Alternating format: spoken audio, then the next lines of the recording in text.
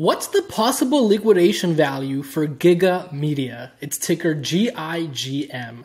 Hey guys, how's it going? It's Charlie Marr, and today we're going to go over the liquidation value on GigaMedia.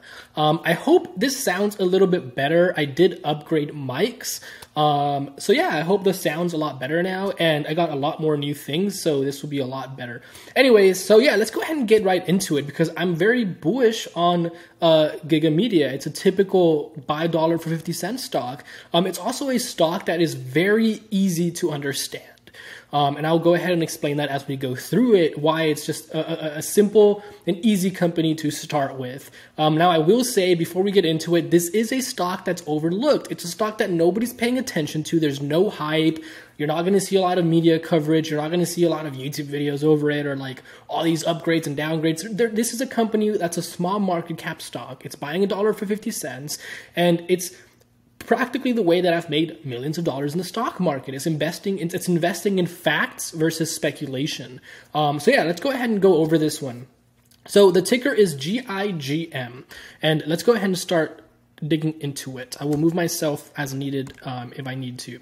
So GigaMedia, here it is, GIGM. It's currently trading for $2.34. And we're going to be spending time in their financials. But first, before we get into it, let's go ahead and write down a couple things. For example, what's its current stock price? $2.34. So let's go ahead and put that down. So its current stock price is, I guess we can just write it here, is $2.34. That's its current price.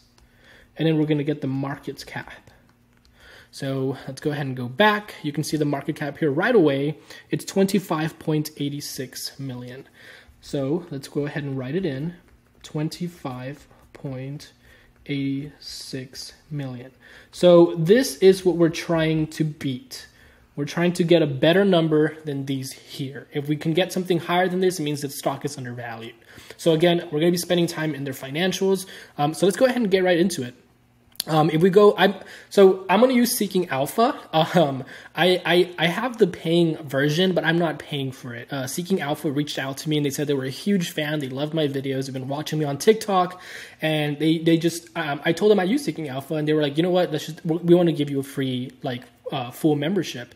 So I don't pay for it. I'm just a free member and I love it. But anyway, so here we are. It's GigaMedia. Let's go ahead and go into their financials. You can see the little tab here, and we're going to start looking at the numbers, and we're actually going to be spending a lot of time in the balance sheet. So we're going to go, there's 3 different financial statements you'll run across. Inside the financials, you have their income statement, their balance sheet, and the cash flow. And we're usually spending the most time in the balance sheet. So let's go ahead and go into the balance sheet right away. Sorry, my dog's making weird noises back there, biting his paw. Okay, so now that we know what the company's stock price current is, what the stock's current price is, and what its current market cap is, let's go ahead and come up with the liquidation value. So let's first look at their, I'm going to put myself, I guess here, this works. I'll scroll down a little bit.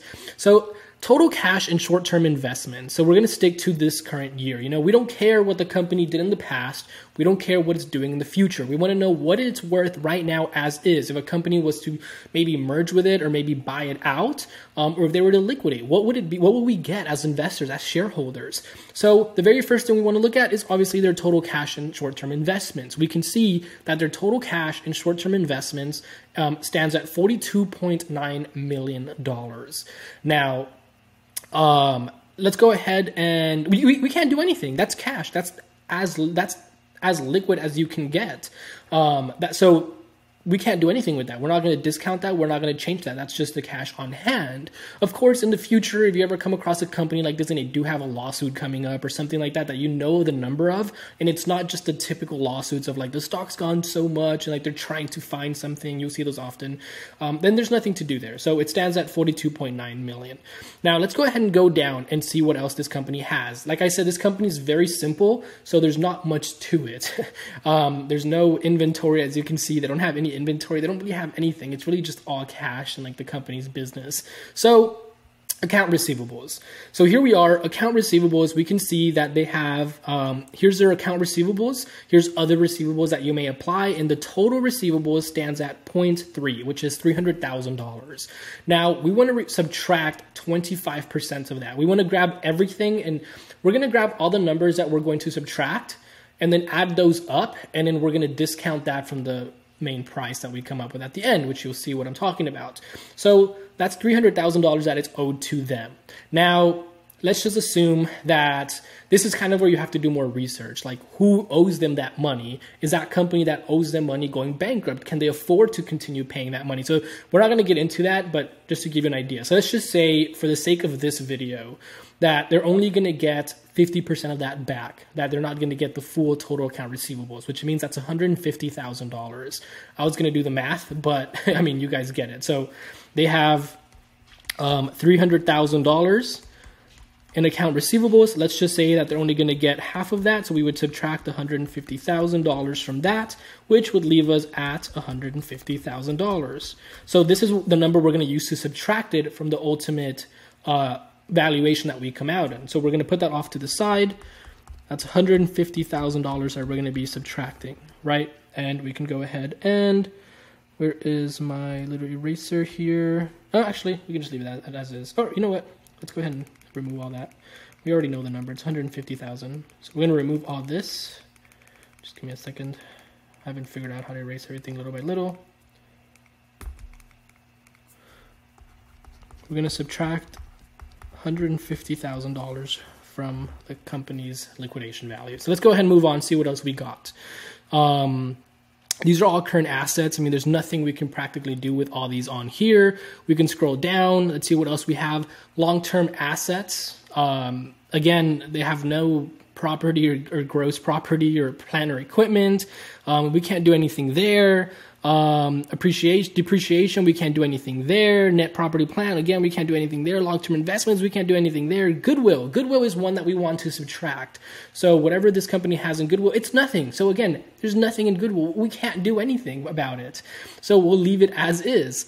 Other intangibles, they don't have anything in other intangibles. So again, we can't do anything there. They don't have inventory, they don't have goodwill, they don't have other intangibles, they don't have any plant and property. They're almost practically, this company's all of their assets and all of their numbers is just the cash and their investments, which is great. It's a lot. Again, this is going to be very easy. So that's it. And once we're done looking at that, if we continue moving forward, we're already on to their current liabilities. This is money, again, that this is debt, money that's owed, money that has to be paid back.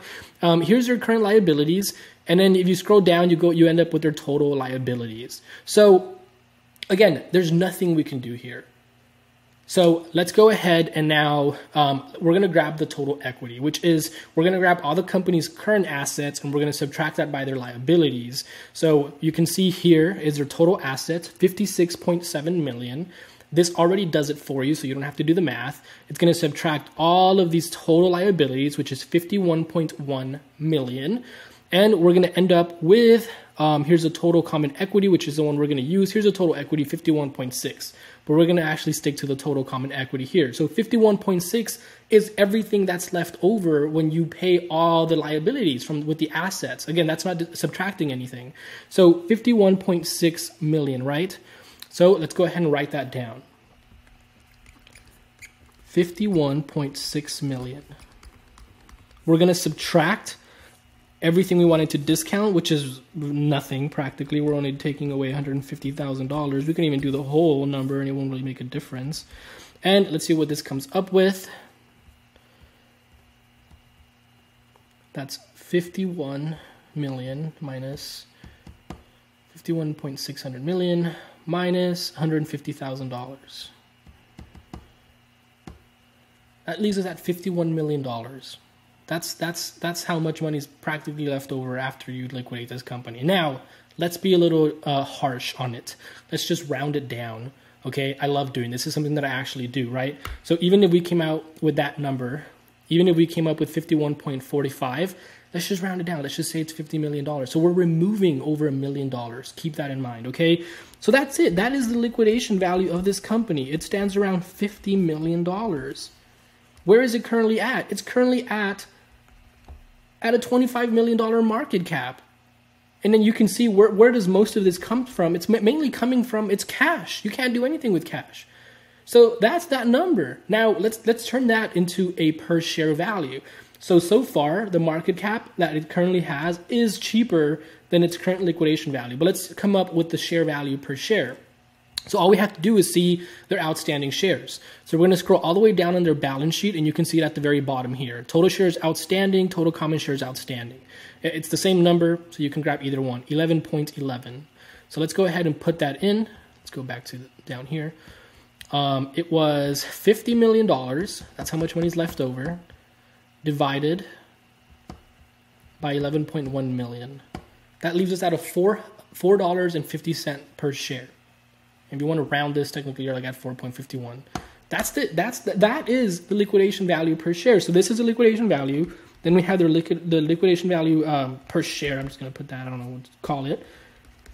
It's $4.50. And it's currently going for $2.34. It's undervalued. Now, let's add a margin of safety. Let's just say we need room for error, right? We need a margin of safety. We need a safety net.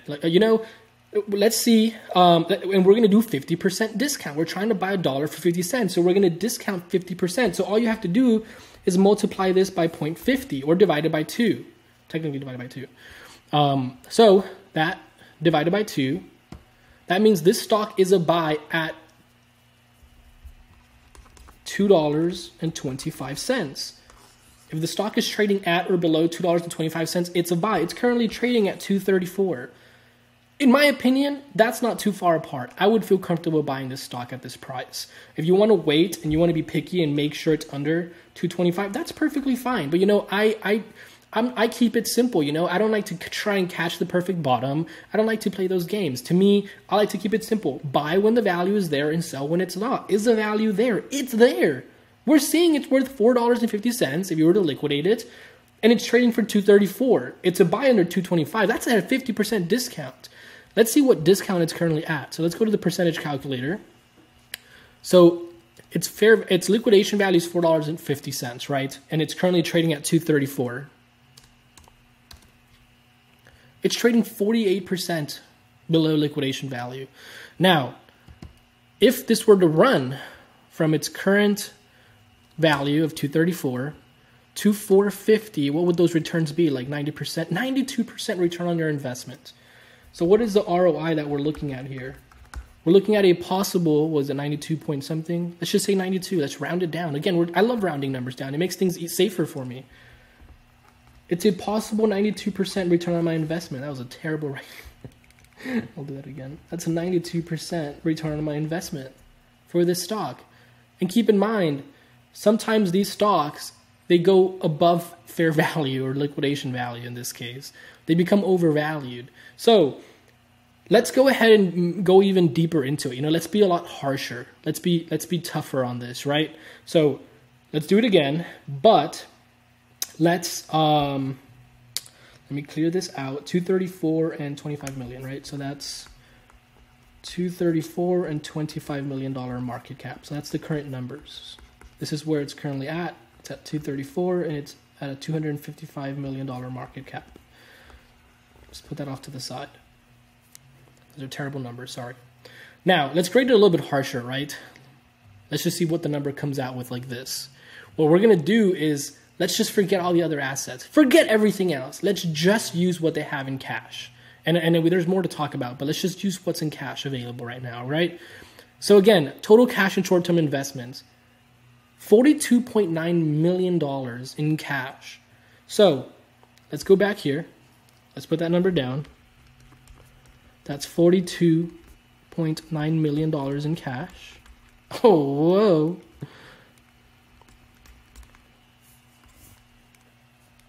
$42.9 million in cash. Let's see if I read that correctly. $42.9 million in cash. Okay, let's just round it down. Let's just say they only have $40 million. So we're going to subtract that 900,000, right? So let's just, again, we're grading it harsh. So we're going to say they only have $42 million in cash. Let's subtract all their liabilities and pay off everything that they need to pay. So let's go down and look at their total liabilities. Total liabilities, 5.1 million. Let's just say it's $6 million. Let's just say, let's just keep it as is, $5.1 million. We don't have to play too many games here. $5.1 million, right? Okay. So we're going to subtract $5.1 million from this. Let's see what we get. I'll do the math here so you guys can physically see this happen. $42 million in cash minus $5.1 million in liabilities, which is paying back everything. That leaves us at $36.9 million. So the liquidation value, just looking at the cash, not even including all the little assets, is $36.9 million. $36.9 million. Let's round it down again. Let's just round it. Why not? Let's just do it. Let's just say 36 million. That's $36 million valuation on this company. And it's currently trading at 25 million. Let's go ahead and look for its share price, which is, they had 11.11, right? So 11.11, let's go back. $36 million. And remember, we rounded things down. Again, this is why I feel so confident over my investments. We removed like $2 million already. And this is just off the cash. This doesn't even include everything else. And on top of that, we're using a margin of safety. How is this not, you're smooth-brained if you don't think this is undervalued. Anyways, $36 million, that's the liquidation value of this company. Let's go ahead and divide that by its outstanding shares, which is 11.1 million. Went too far. That's $3.24. Technically a little more. Again, let's just round it down to $3.24. That's where the stock's price should be. That's $3.24. And it's currently going for $2.34. It's undervalued. Again, let's look at the difference here on the percentage wise. Let's just say you bought it at $2.34 and you sold it just based off the liquidation value that we came up with on the cash. What was the number? $3.24. $3.24. That's 38% return on your investment. It's actually a little bit higher, but let's just round it down. That has nothing to do with the number there. That's a 38% profit return on your investment. And if we bring back everything else, it was actually what, 92% profit? It's undervalued. And do you have a margin of safety? Of course you do. Of course you have a margin. It might not be 50% based on just the cash. 324. Oh wait, what? Oh yeah, 324. And it's currently going for 234. It's trading almost 30% below its liquidation value, which is still profitable. And again, that's just the cash. That's not including everything else, which, again, that part is not really the measurement. We're just going to extreme measures. We're looking at like worst case scenarios, you know? So does this stock pass so far? Of course it passes. The stock passes so far. And so based on the real numbers we got, its liquidation value is $450. And I think it was what, like a $50 million market cap? I don't remember the market cap. Anyways, let's focus on the share price. And it's currently going for $234. So far it passes. Now let's look at some other things. Do they have any lawsuits? If they do, you want to subtract that from the number that we got, but they don't, you know, they're good. Are they over diluting their shares? Are they screwing over their investors? I don't know. Let's go ahead and find out. Maybe they are, and maybe it would be scary. So let's go ahead and find that out. Let's go back to, let's get rid of Finviz. We don't need Finviz. We haven't looked at a chart at a single, have you noticed that we haven't spent a single second looking at a chart and we know the stock is undervalued? Who needs charts? I can already see the numbers.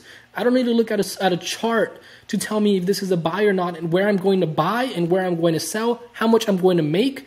I don't need a chart. If you spend an hour looking at technical analysis, you wasted 55 minutes of your life. You only learned 5 minutes of technically nothing, in my opinion. Okay, so let's see. Let's go ahead and go down. Here's the total shares outstanding. 1.1, 11.11, 11.11, 11.11, 11.11, 11.11, 11.11. It's not undervalued. They're not diluting shares. If they were diluting shares, that would be something to kind of pre-calculate and add that on top of this to have an idea of what it more or less on average it could be if they kept diluting shares. But they're not diluting shares. That's not a problem. And it's been many years. What is that? 1, 2, 3, 4, 5, 6, 7 years and they haven't diluted shares. I don't think they'll dilute shares anytime soon. And even if they did, it won't be that big of a deal because we have a huge margin of safety. It's that undervalued that it would still get us some value if they were dilute something. And I don't think they'll dilute shares. Let's look at something else. How much money are they losing? Let's look at their net income. This is not necessarily a good way to approach this, but I like to do it just for fun. Let's look at net income. Let's see how much money they're losing. Why? Because if this company's liquidation value is 50 million, I remember that's the right one, but let's just say it's 50 million, but they're losing $30 million every year, then it's dangerous, you know? I mean, they only have like a year and a half left. I mean, what they're losing is eventually going to eat out. It's going to eat away their liquidation value, their value, the money left over. Again, if it's worth $50 million and maybe they're losing, I don't know, if they're losing $40 million, that's a huge red flag. This will be gone in a second. It's gonna disappear. So we need to make sure, is that something that could happen? And we'll find out. Let me erase all this real quick. I don't even think I need to delete this.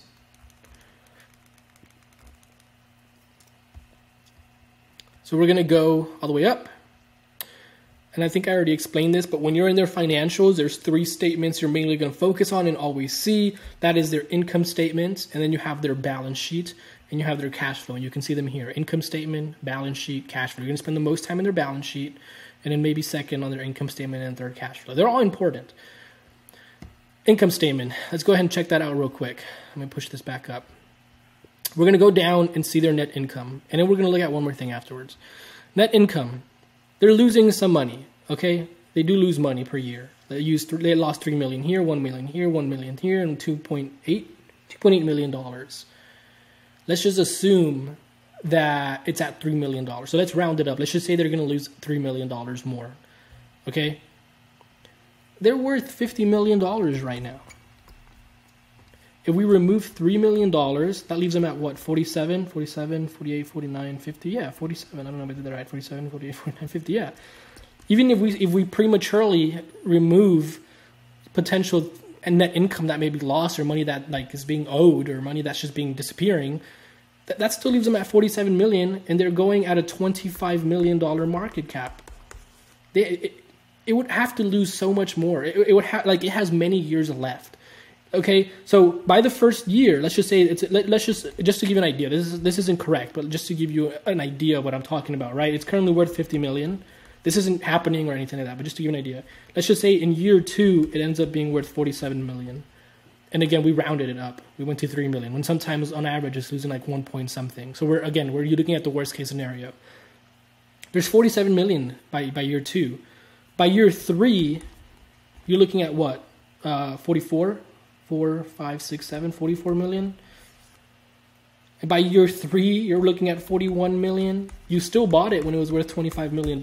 At any time among year 1, 2, or 3, someone could come buy them out, and they're going to buy them out for around $50 million or around 47 or 44 million. You'll still profit. Even if they buy them for $40 million and the company takes a small loss, who cares? You bought it at $25 million. You still have a profit. Does that make sense? It's undervalued. So, yes, it checked everything. Is it undervalued? Yes. Are they diluting shares? No, so it passes. Are they losing a lot of money, like a high burn rate to where it's completely killing the company year over year and it'll catch up to where you bought it? No, so it passes. It's a great stock. It's doing well. We can look at the equity to see how much it's losing in equity time over time, but I think it's going to be small. Now, just one thing to remember, on a dying company, time is your enemy. As you saw, we went from 50 million to, we ended up at 41 million. But that took like 3 years. It was a very slow process. So in this case, the longer you hold a company like this, time is your enemy. Of course, on the other hand, if a company is making $5 million per year, so let's just say it's worth $50 million, right? And it gains another 5 million in year 2, and then it gains another 5 million in year 3. we've gone from a $50 million liquidation value to $60 million. In this case, on a growing company, time is your friend. Those are probably the best stocks to come across because, again, you can buy it. Let's just say the fair value was 450, right? It is 450, the liquidation value. It's currently at 234. Well, over time, this will be up. So even if this stock, let's just say it's at 234, right?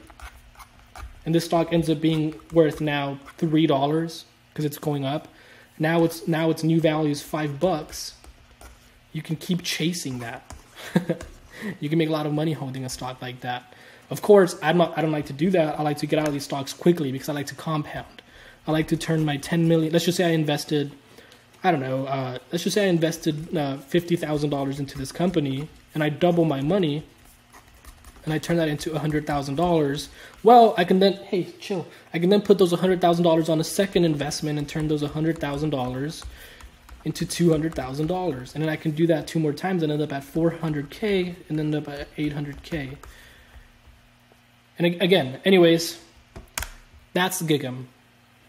There's a lot more to it. There's a lot more little things to look into it, but now you understand where that value is. Now, let's just look at the chart for a second before I close this chat. Here's a chart. That's currently where it's at 234. In the past, you can see how many times it's had that spike.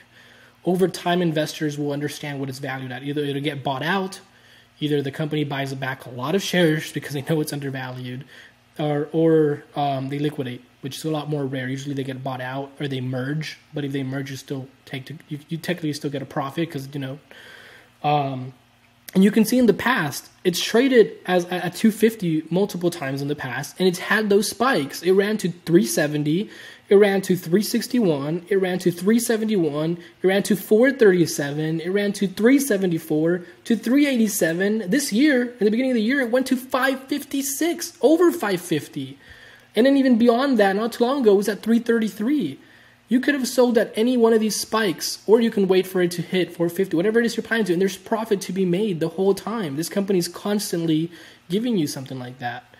And the craziest part is that, like, what I've seen, this is more into the research, the CEO, I think like 4 or 5 years ago, he only had 400,000 shares. But every time the stock falls at 250 or like 260, he buys more. So he's actually increased his shares from 400,000 to over 2 million. He's more than 4 times his shares owned. He knows the value of this company. He knows it's undervalued. He knows that he can sell it a lot higher. These are the kind of companies that end up being worth so much in the future. And then over time, they actually end up trading a lot higher. So you can either hold for a while or you can sell at the peaks. I don't mind selling at the peaks. You know, I mean, I like to buy when the value is there and sell when it's not. Or when it's ran up too high that it's too dramatic, which we've seen happen with Geo for me. I have no problem taking gains. And then you can buy it back lower again and repeat the process. Anyways, that's it for this video. I hope you guys learned something. Again, this was a very easy one, but I felt okay doing it because I know you didn't get to see all the numbers too much, but it's very easy, you know. Why it was a good one to start with for you guys to kind of understand where I'm coming from, and then you can add more things, more complicated things as we go on. And yeah, I mean, you know, why should I speculate on a company when I know this company is undervalued? It's just a matter of time. Now, I can't predict when it'll do it, but I know it will. I know it's undervalued. It's just a matter of time. I'm safe. Again, this stock could drop to $2. Why would I be worried? I'll actually be buying more. Do you understand where I come from when I'm confident and I don't worry when stocks go down? You just saw the math. We paid all their debt. We did everything we did. There's money left over. We have a huge margin of safety. Unless something crazy comes out, but then again, we have a huge margin of safety. Maybe it ends up being worth $3. Well, who cares? We bought it at $2.34. We can still profit something. And even if it was worth less, let's just say it ended up being worth $2. We bought it at $2.34. The downside is still a lot smaller. You know, we're not losing 80% of our money, 50% or anything crazy. So, yeah, I hope you enjoyed the video. Let me know in the comments if you like this video, if I should make more videos like this. But I will see you guys on the next one. This is GigaMedia GIGM. My name is Charlie Marr. And I'll see you guys on the next video. Make sure to like and comment. You know, it'll help the algorithm. It'll help motivate me make more videos like this. It takes a lot of time. But yeah, let me know. I'll see you guys on the next one. And for me, GiGM is a buy. I can't predict when it'll happen, but we'll definitely see it have a spike and we can make money off that. see you guys on the next one.